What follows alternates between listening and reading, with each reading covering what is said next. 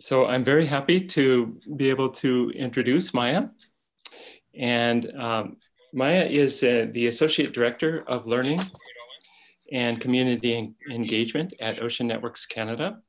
She and her team lead Ocean Networks Canada's organizational commitment to meaningful ongoing partnerships with Indigenous communities. They develop formal and informal ocean learning opportunities for youth and for adults. Together with their parents, or partners, they engage the community-based research, citizen science, and community-based monitoring to better understand ocean change and its impacts on coastal peoples. Maia's work takes her to communities on all three of Canada's coasts, the Pacific, the Atlantic, and the Arctic Oceans. She holds a PhD in computer science and a BSc in philosophy and computer science from Western University. In her spare time, Maia enjoys scuba diving, travel, reading, organic gardening, and any activity which allows her to spend time outside and on the water. So today we're going to have a very interesting presentation from Maia about communities on the front lines of climate change in the north of Canada. So I'm going to turn it over to Maia, and thank you for joining us today.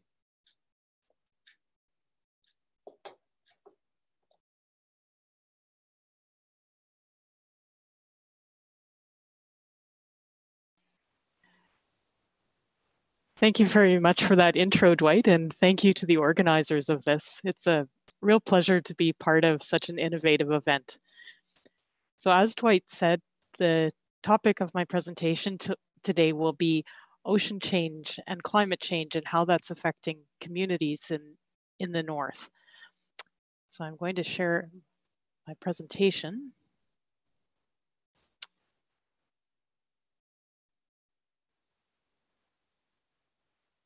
Okay, hopefully my slides are shared now.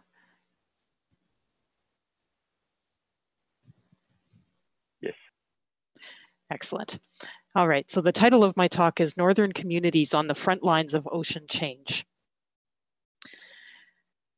Before I get right into that, I want to tell you a little bit more about myself and why this work is so important to me. I was born in the north of Canada in a small town called Elsa. And my hometown now is a ghost town. So it's interesting to think about communities in the face of change. I grew up in the north and I've always felt a real affinity for Northern Canada. So when I was school age, so we moved to Ontario so that I could be closer to my family. And so that also drives my work, is the importance of connecting with other people and the importance of family and culture. And 9 years ago, I moved to the west coast of British Columbia to start my work at Ocean Networks Canada. As Dwight mentioned, my background is in computer science, and my work has taken me to a place where I can use technology to help us understand the changes that are happening in our ocean and on our planet. And so that is really nice to be able to connect all of these things. And I feel extremely privileged to be doing this work, and especially the work that I do now with Indigenous communities. I really like this picture of our planet. So this was actually the first picture that was ever taken that shows the entire planet from space. And I think the importance of this image is that it really draws our attention to the ocean. So our planet being more than 70% covered in ocean, everything on our planet is driven by the ocean. Our weather, our climate is regulated. A lot of our food supply comes from the ocean.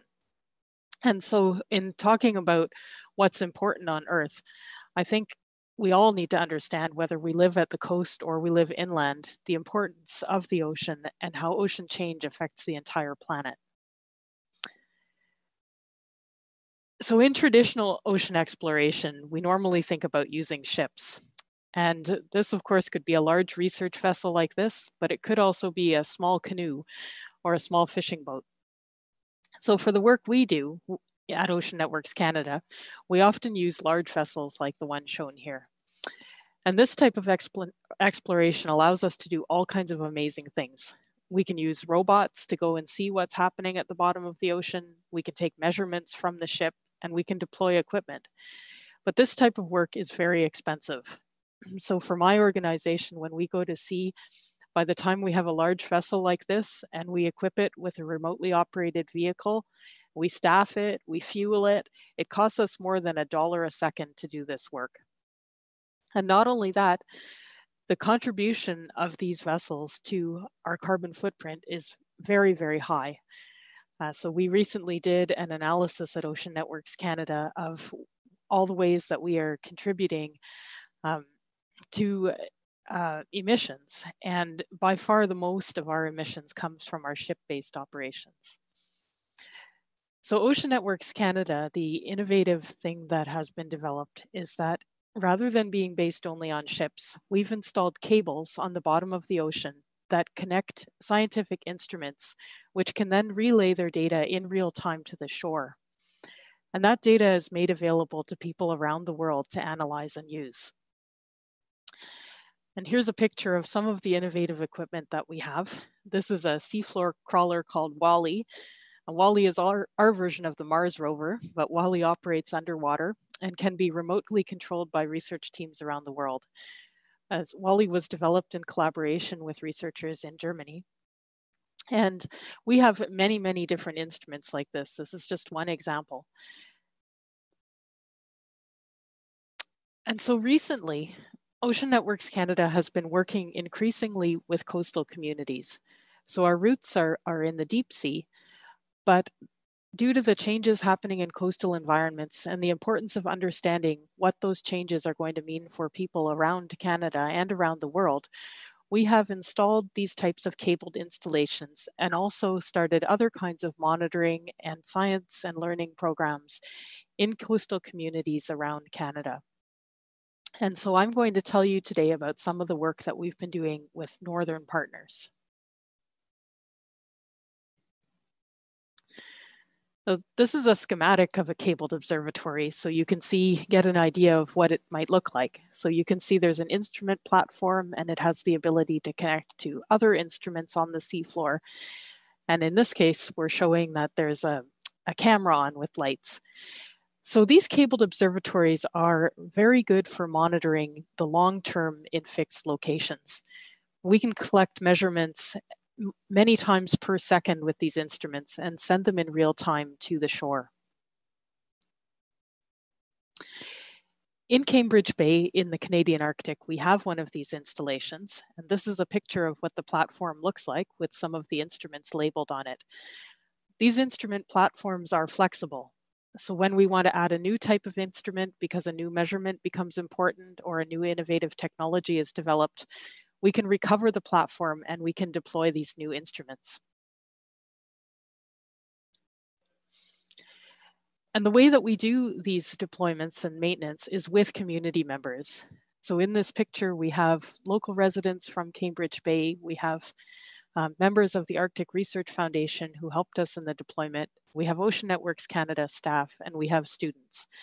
So everything we do in small communities is a collaborative partnership effort.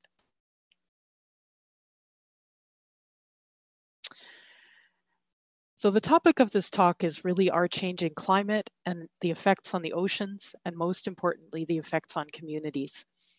So I'm going to give you a little bit of background about climate change in Canada and what we've been experiencing. Just this year, Canada published a really comprehensive report called Canada's Changing Climate Report. And this report is all based on data that's been collected with some projections for the future as well.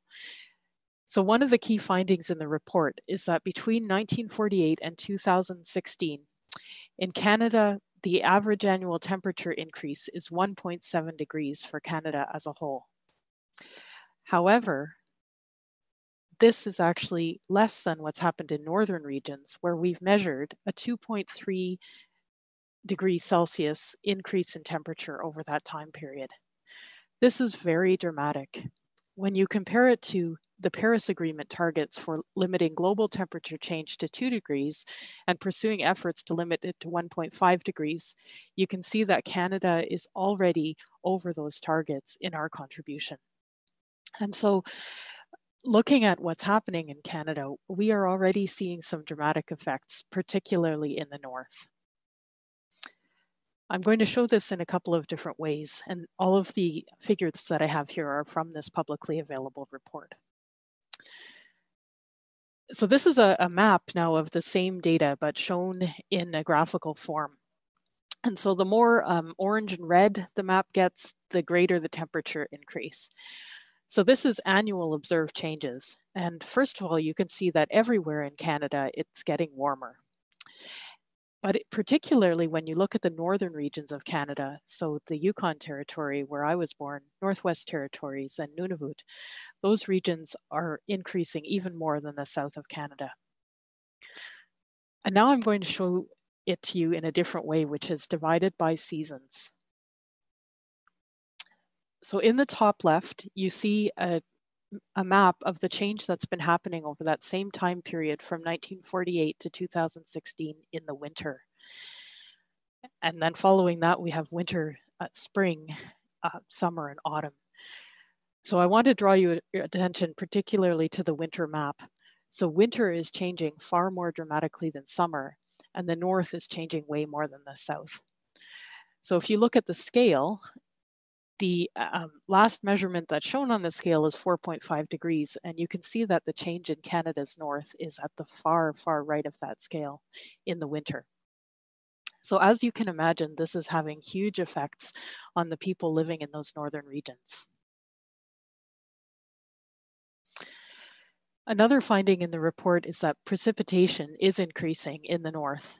And so this graphic here shows the percentage change in precipitation in different regions. And looking again at northern Canada, you can see that that's where the most dramatic changes are being experienced.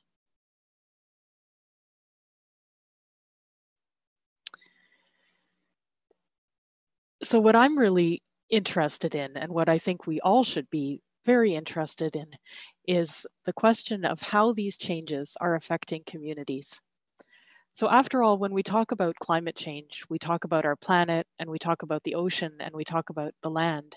But in the end, the question is really about how these changes in climate are going to affect us as people living on this planet. I'm pretty confident, 100% confident, in fact, that if we have dramatic changes that cause problems for humans to populate this Earth, the planet is going to go on. So the question is really, what is climate change doing to us as a population? And what are we going to see in the future? So in order to better understand this, starting a few years ago, Ocean Networks Canada and other partners engaged in a project that we call Connecting Inuit Knowledge with Sea Ice Research to better understand conditions for sea ice freeze-up, breakup in 3 communities, Kugluktuk, Cambridge Bay, and Joe-Haven, Nunavut.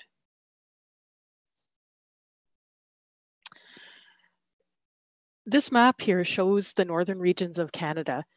And the map is titled Inuit Nunangat, which means the Inuit homeland. So the Inuit homeland comprises 35% of Canada's land mass.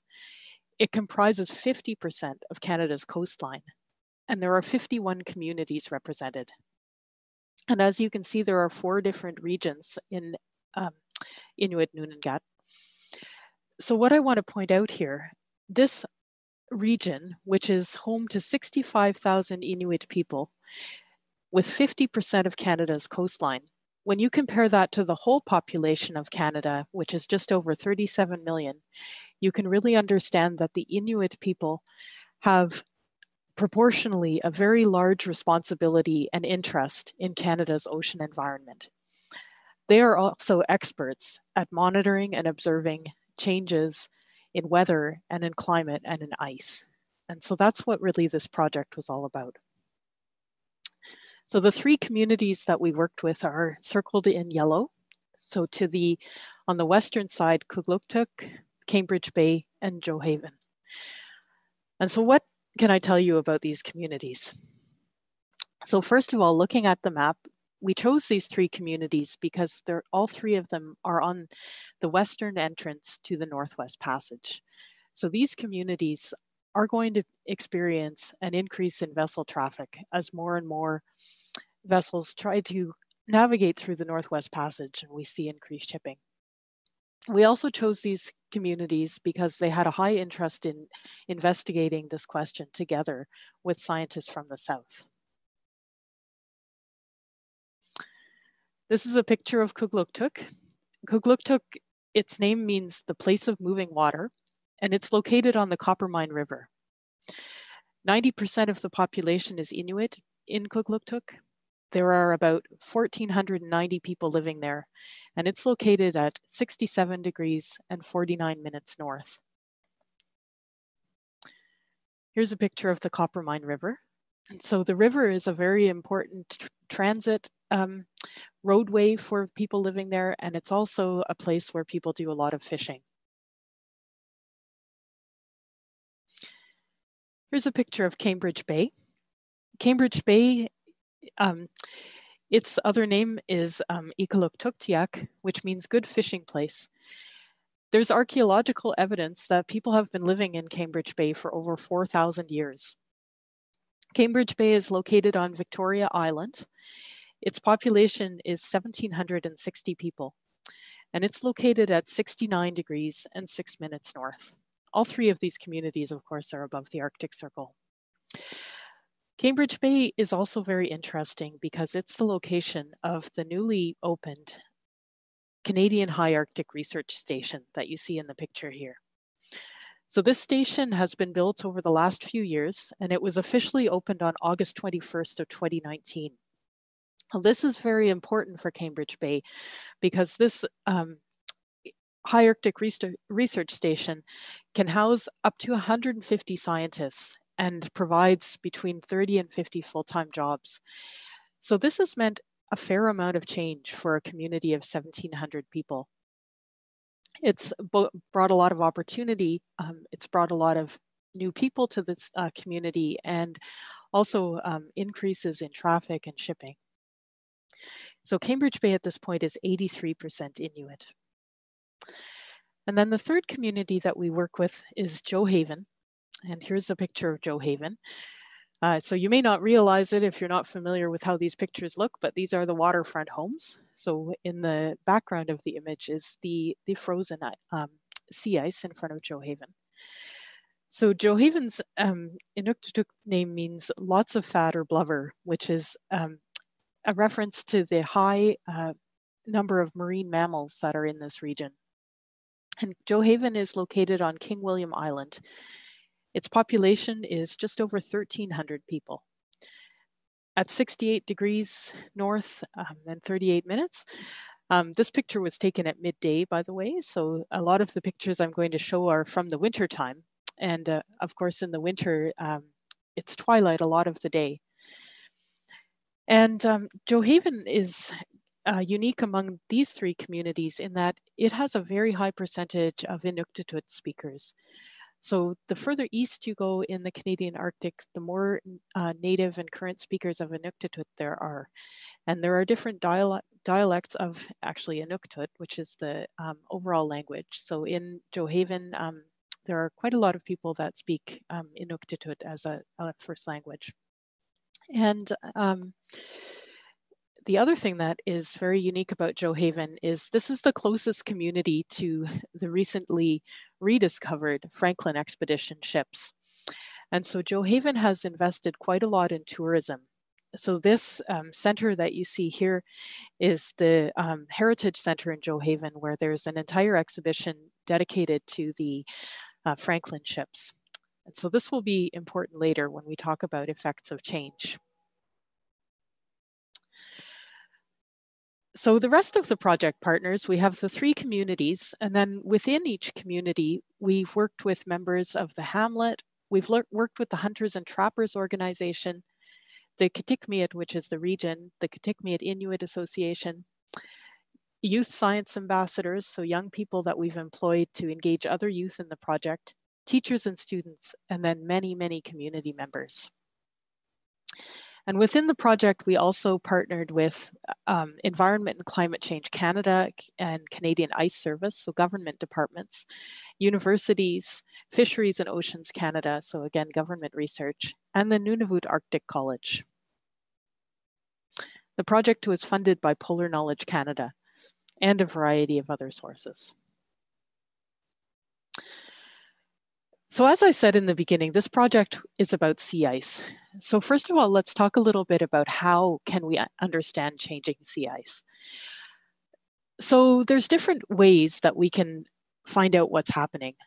First of all, we have observations. So observations are made by people about the environment. We're all observers of our environment, but the Inuit are particularly astute observers of changes in the northern environment and have been for thousands of years and continue to be. Measurements. So we make measurements, and I'm going to show you some data in this presentation. And those allow us to quantify different environmental conditions. And then finally, we can create models. So from the data, we can make theories about how change is happening. We can use computers to derive trends. And then finally, we can make models which are developed from these observations and measurements to predict future or past environmental conditions. And this project uses all three of these. So first of all, I'm going to show you a little bit of local data so you can really get a feel of how we approach this work in each community. The examples that I'm going to show are from Cambridge Bay.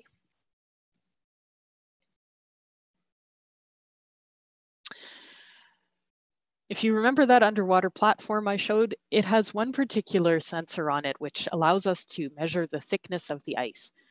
So that platform resides in Cambridge Bay year-round, which means it's there in the open water and it's there in the frozen season. So these two graphs, the top one is showing measurements of ice thickness, and the bottom one is showing measurements of water temperature. And these measurements were taken between September 2012, when it was first deployed, up to the end of 2018.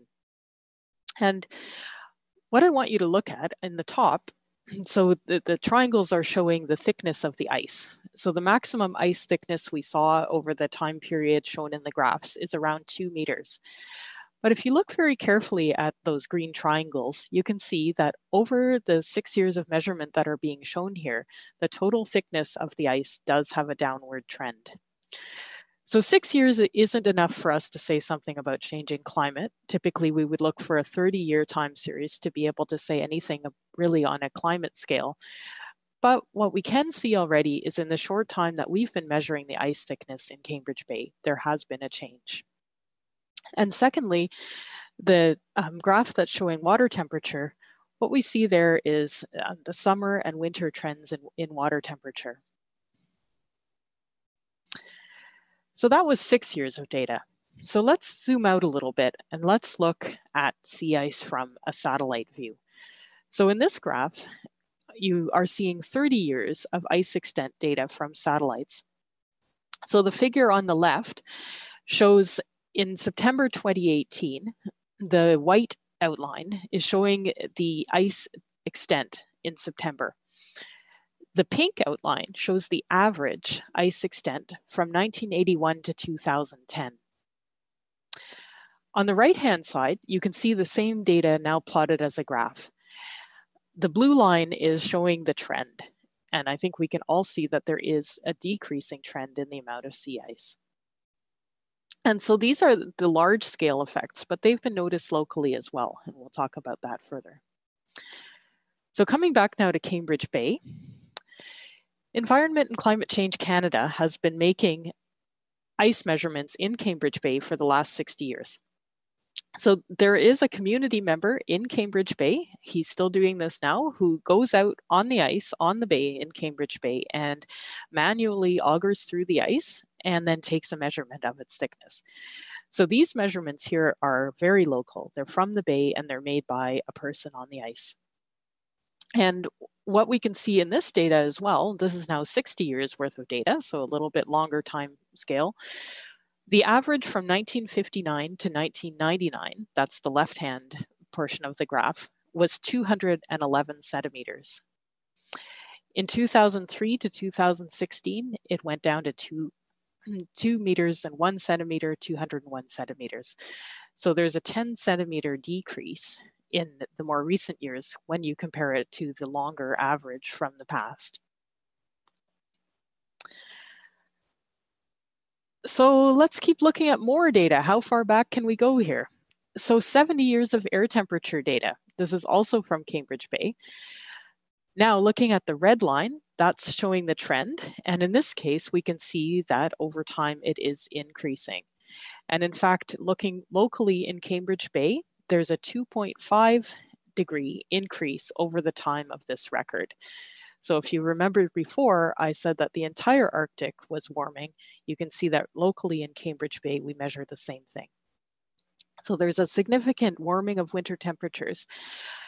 But also looking at the black line, which is the actual temperature measurements year by year, you see that there's a lot of interannual variability. So it's sometimes above and it's sometimes below the trend line. And this is, of course, absolutely normal. And when we talk about weather versus climate, one always has to remember that the weather can change on a daily, monthly, or yearly basis. But the climate, when we talk about climate changing, we're really talking about these long-term changes. So now we have 70 years of data to think about, and we can see some pretty clear evidence of climate change. But what if we want to go further back? What if we want to know what happened before? And so this is the importance of the work that we did in this project, which is the Inuit hold thousands of years of environmental data of how the climate is and how it was in Cambridge Bay. And I really like this picture. I have many pictures that I like, but I wanted to show this one in particular. So this is a joint university and government research team with our community guides. So third from the left in this picture is George Angahaituk, who is a very knowledgeable hunter and guide in Cambridge Bay. And right before we took this picture, George told me, well, he asked me the question. He said, how could you survive for a night out here on the sea ice? And we are standing on the ice there. And I pretty much shook my head and said, I don't think I could, George. That's why you're here. And George told me that for him to survive for a night on the sea ice, what he would do is look for a region which had the right kind of snow, which he knows how to identify and I don't, for building a shelter. And then he would use a candle to make the shelter warm. And he would be able to keep himself alive out there. So what that story really brought home to me is how no matter how many times I go out on the ice and no matter how many papers I read on it, I'm never going to hold that kind of knowledge that George and other community members and experts have about survival on the ice. And their very detailed knowledge of ice and snow is absolutely essential in understanding the way things are and the way things are changing.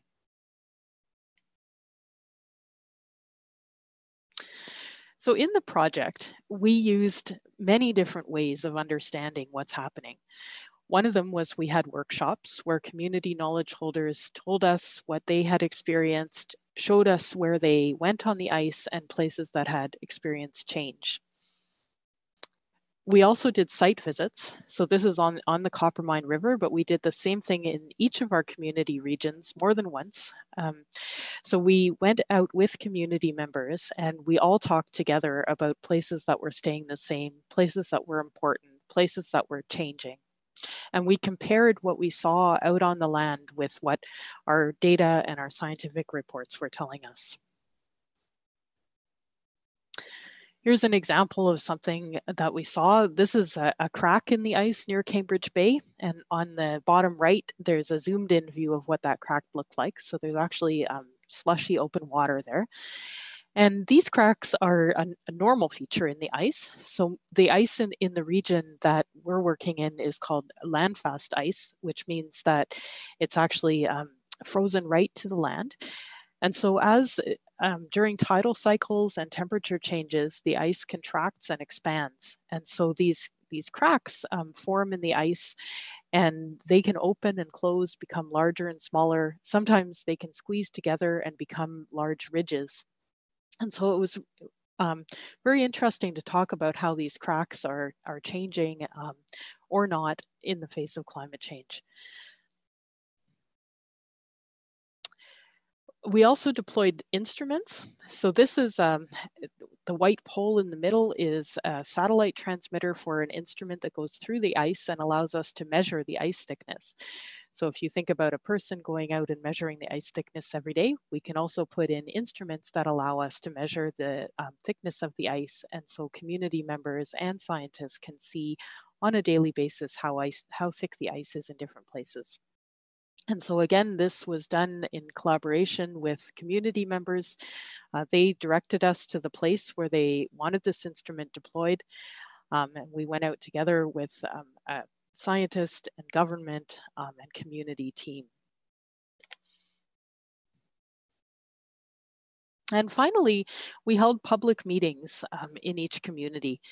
And so at the public meetings, one goal of the meeting was to let everybody know what we were doing, but it was also to hear from the community what they thought of this work and whether they had anything to contribute and whether there were other knowledge holders that should be included in the project.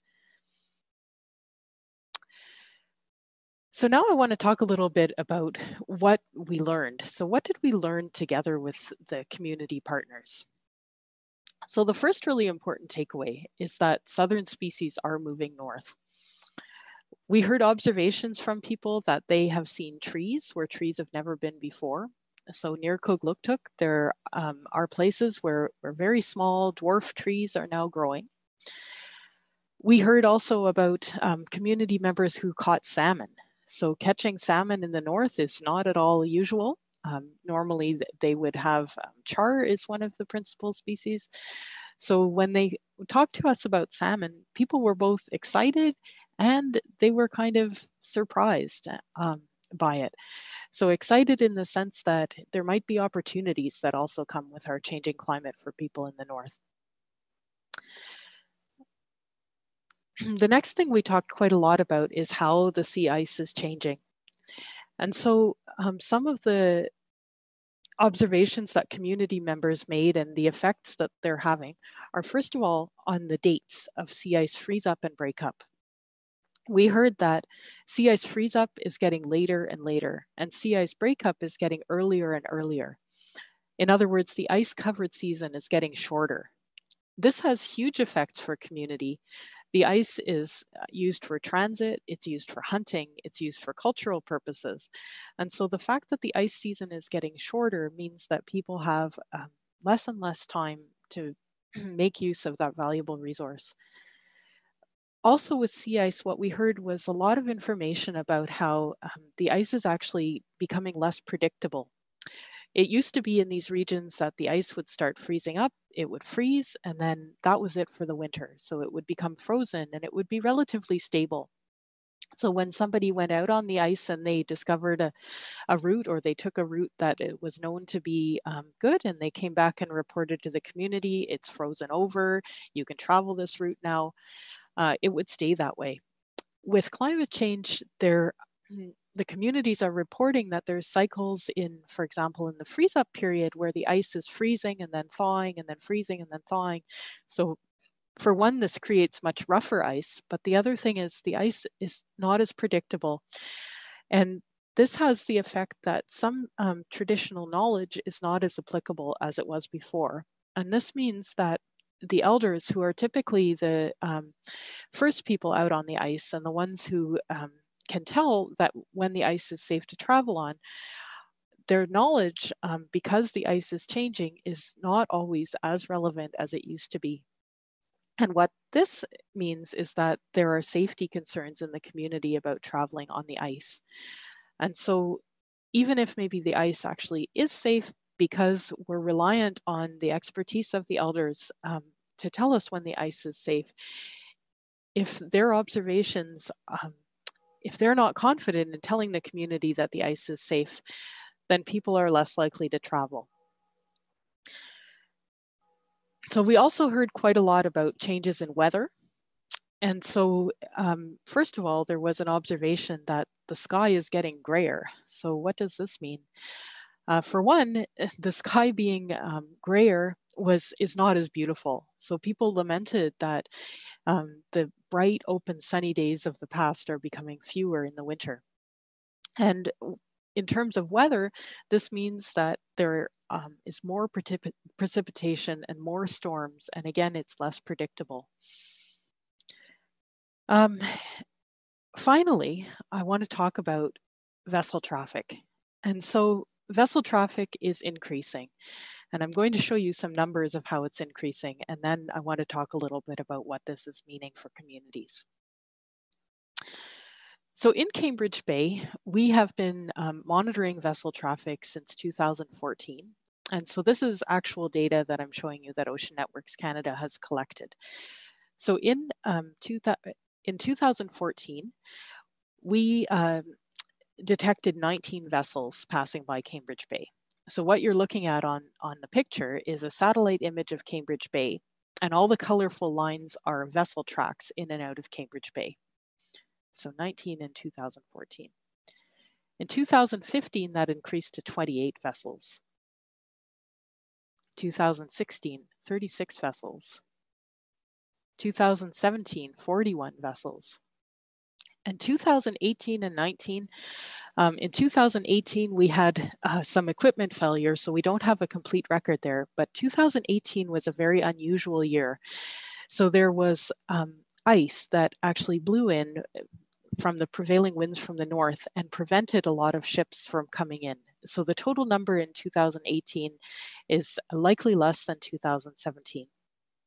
And 2019, we recorded 52 vessels. So again, we went from in 2014, 19 vessels to this year when we recorded 52. So that's a very big increase in a short amount of time. So what does this mean for the community?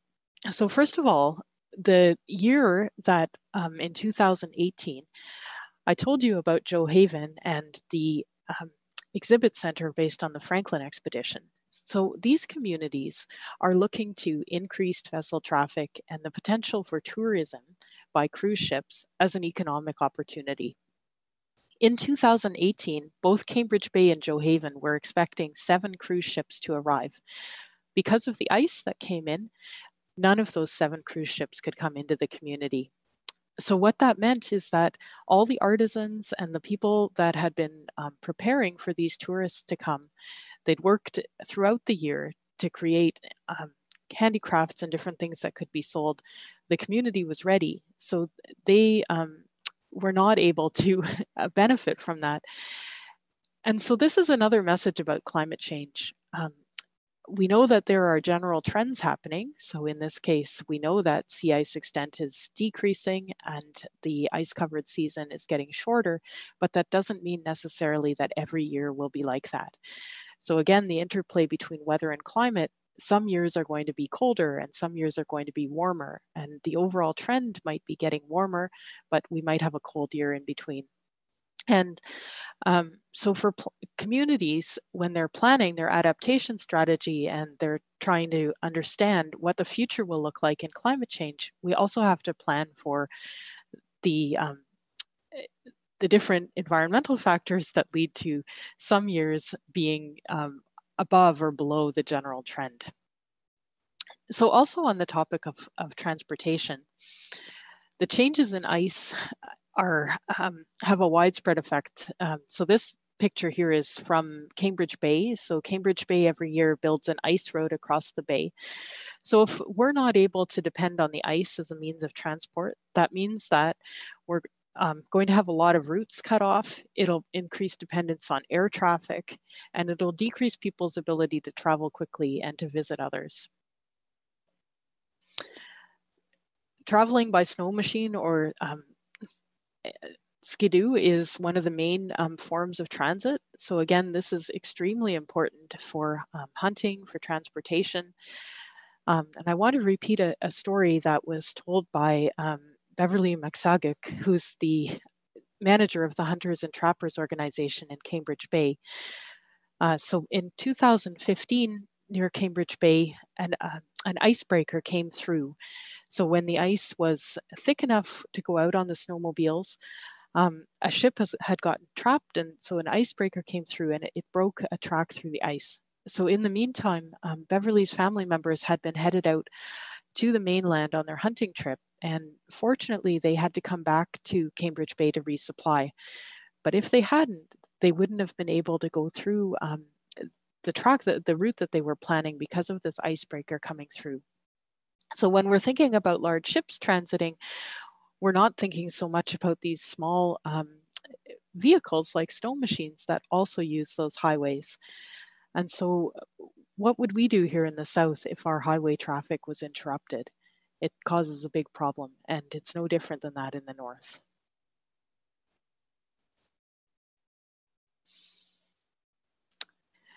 So this picture is showing some of the other transport methods people use. So in the back, you can see traditional sleds that are being towed by snowmobiles.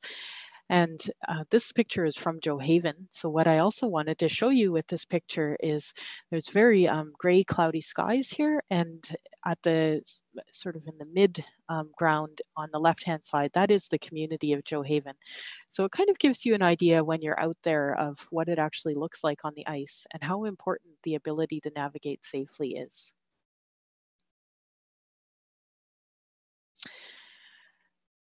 So that's a little bit about our project, and let me say a few words about where we're going next.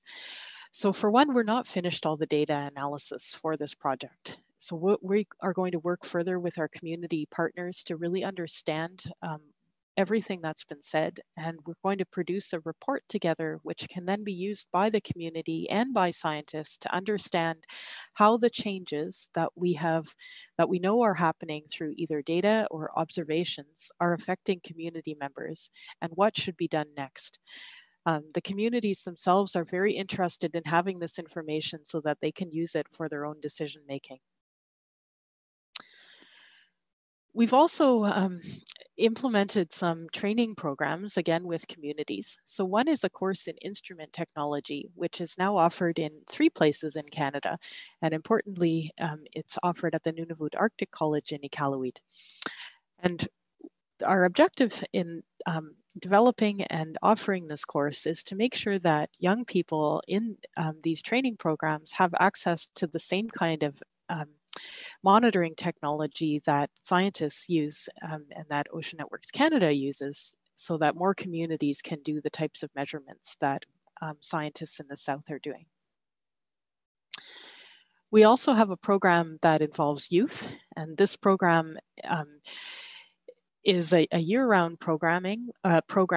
We employ young people on a part-time basis to facilitate educational programs and mentor other youth in the community who have an interest in ocean science and in its connection with Indigenous knowledge. The 2 pictures on the left-hand side, hidden in that picture in the center wearing the brown, light brown jacket is Maia Hoeberechts, who was our first youth science ambassador in Cambridge Bay, and she's brought a group of students down to the dock to see the community observatory. And on the right-hand side was our most recent intake of youth science ambassadors from the North, and we're doing training with them in Victoria. We've also started another monitoring program in the Eastern Arctic in Iqaluit to take ocean property measurements. And what you're looking at in this picture is us testing our equipment together with our community partners. And we also have youth contributing to our measurements. In this picture, we have 2 young people in Cambridge Bay who are taking snow measurements. And finally, this work does extend all around the world. Some of the change being experienced in Canada's north is really similar, for example, to the same types of issues are coming up for Pacific Island nations and so on. And so we have started working with an international community of Indigenous people who are connected to ocean monitoring and ocean change. And this picture here is from the Ocean Obs conference, which occurred this September in Honolulu. So this is a once-a-decade conference whose objective is to talk about the next 10 years of ocean monitoring. And Ocean Networks Canada and other partners brought together an international Indigenous delegation with 53 members to attend this conference and advise the ocean monitoring community what interests of Indigenous people should be forefront in planning the next decade of ocean monitoring priorities. And we're continuing our work now with this delegation. So lastly, in terms of what's next, I want to mention some actions that we can all take with respect to this.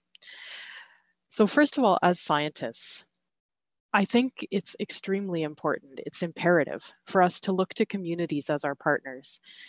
These communities have a wealth of knowledge and experience that's essential for us to understand ocean change. And in fact, when we're looking at what impacts the change has, we can only do this in collaboration with communities.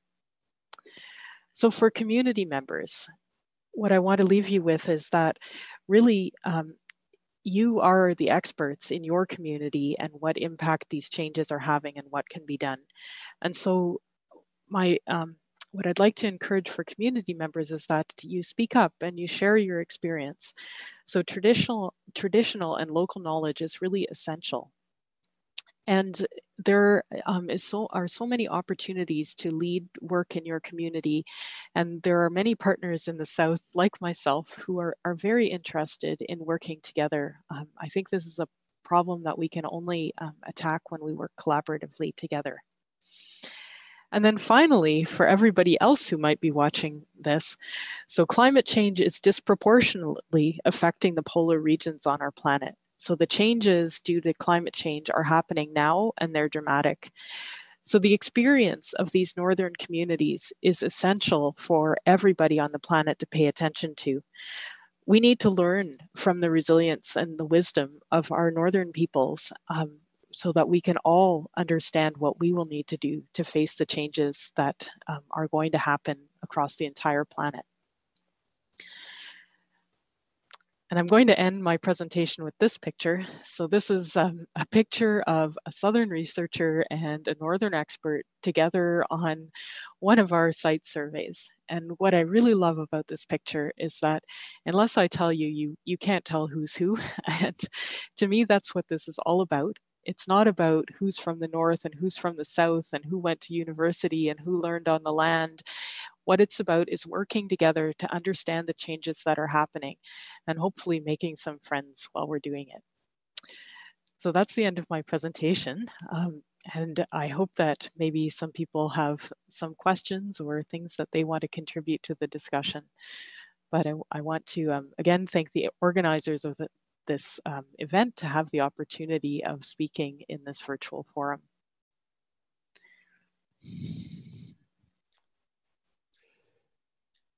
Well, thank you very much, Maia. That was amazing. It's such beautiful photos and helps you get a sense of trying to go to such a remote and looks like very cold place on our planet.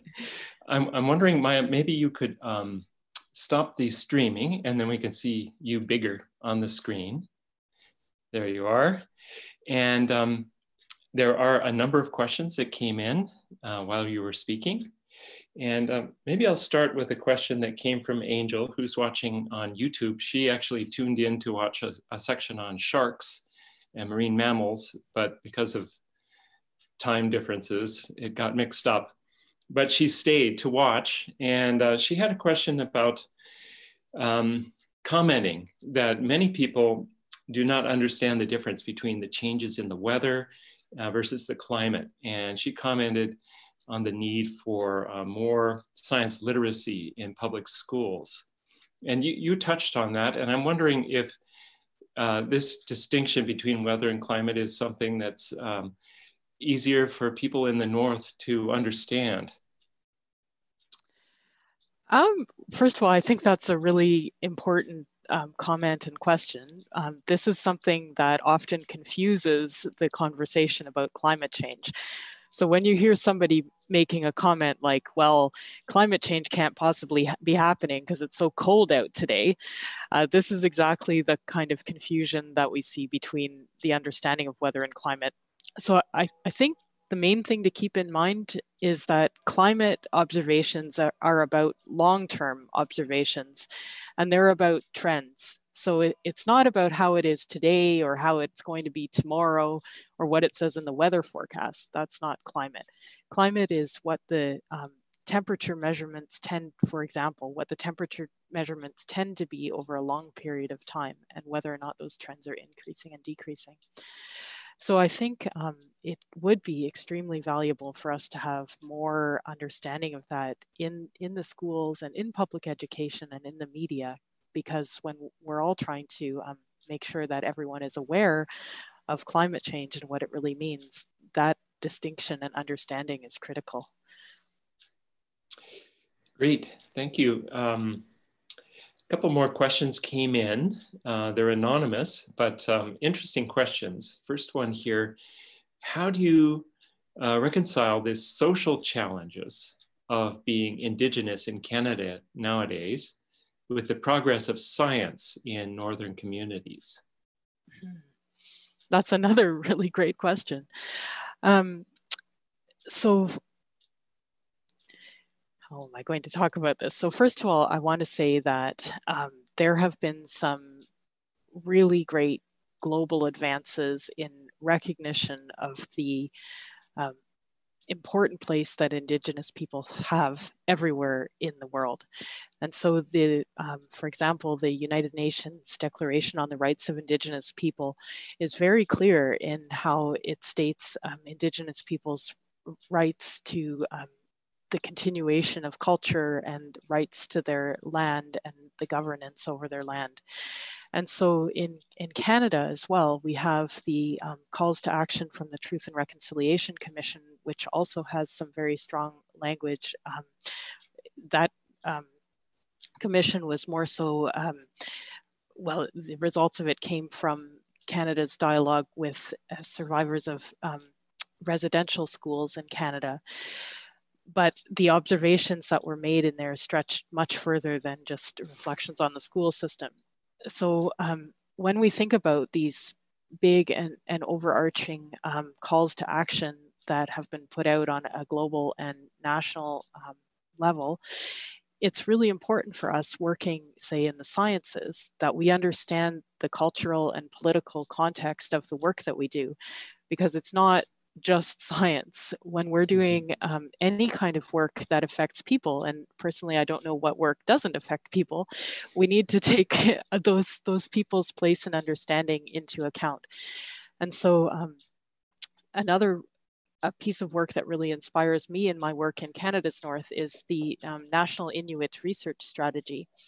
And so this is a document that was put together by the Canada's governing organization for Inuit people in the North.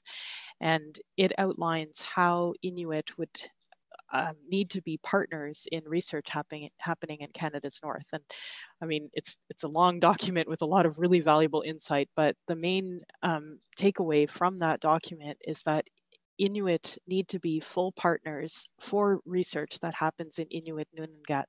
And that means participating in the research design, participating in conducting the research, understanding and contributing to the results of the research. It means sharing in the funding. It means having access to training to be able to conduct the research.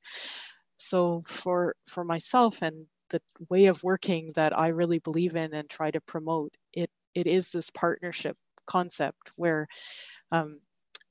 we all come to the table with something really valuable to offer, and we need to put our heads together to look at the big issue, which is climate change, and that takes all of us. Mm-hmm. Yes, well said. Yes. Okay, sort of a related question is there somewhere that this traditional knowledge, you mentioned traditional knowledge, mm-hmm. Is there somewhere this knowledge is kept and also made available for all of us? Mm-hmm. So an interesting question. So where is this knowledge kept? So each community, they are the keepers of their knowledge from that community. So that's first and foremost something to say. And with now a lot of elders who grew up in a very traditional way. So in Nunavut, actually, they don't need to be elders. I've met people of my own age who were born on the land in an igloo. So this is amazing to think that these changes were so recent that now most Inuit live in these small communities, but previous to that, they were mostly nomadic and going into different regions whenever the seasons and the hunting was good in different places. Anyway, so a lot of the knowledge resides in community, but one of the things that's happening now is as elders are, of course, aging and they are passing away. So it's very important for the communities that they have opportunities to capture and keep that knowledge from the elders. So I think the programs that are being led in those communities to make sure that information is transmitted from the older generation to the middle generation and the young generation, that's really essential. So then, secondly, for the rest of us, so like myself, who don't live in Nunavut, but work there, and this actually applies to other Indigenous communities as well, of course. So not all knowledge is suitable to be shared. Some knowledge is really just for the community. But of the knowledge that the community is willing and wants to share, there are some social platforms that are coming out now. I just came from the ArcticNet, Arctic Change Conference in Halifax, and there was a big announcement of a social media sharing platform called Siku, which is now, it's publicly available and something that you can just Google and look up. So Siku is the Inuktitut word for sea ice, and it's spelled S-I-K-U. S-I-K-U. S-I-K-U. And Siku is a sharing platform for exactly this. It's for science data, but it's also for traditional knowledge.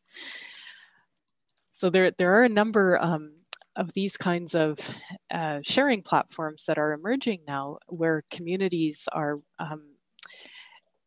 putting out their knowledge, but also looking for ways to collaborate with other people that have relevant information like scientific monitoring data. Oh yeah, that's very interesting.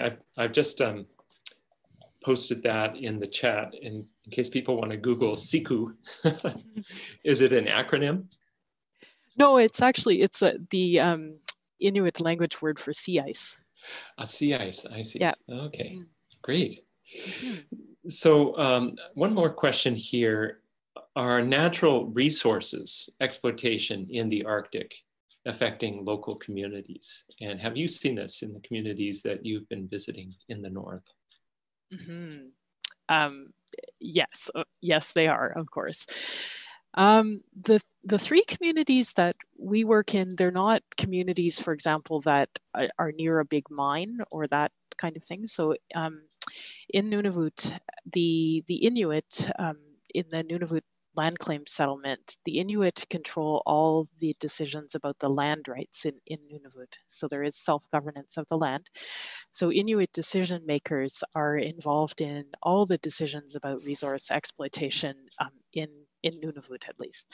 And so that's a really positive thing about the northern region in Canada, which isn't applicable to everywhere in Canada. So the decisions that are made around resource exploitation, how they affect communities is taken strongly into account in Nunavut. There's an organization as well called Nunavut Impact Review Board that reviews every proposal for use and development, and they look at everything from human factors to economic potential in making those decisions. So I think I actually think that the way that that's approached is really very good in Nunavut, because of course it does have effects, like vessel traffic is one example. Mm-hmm. So as we have increased shipping, that is going to affect communities.